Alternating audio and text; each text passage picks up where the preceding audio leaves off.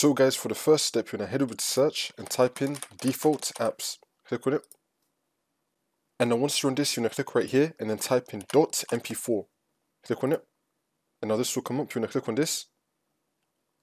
And now you're going to scroll down till you find Windows Media Player. You're going to click on it and then click on set default. You also want to search for Windows Media Player right here. Click on it. And now you want to change any extension of the file that you want to use to Windows Media Player. So let's say that I want to use a AAC file. You want to click on this, change it to Windows Media Player, and then click on set default. Repeat that for everything else that you want to do it for. But most of you guys probably want to do MP4, so that's why I did MP4 first. And yeah, that's how you do it.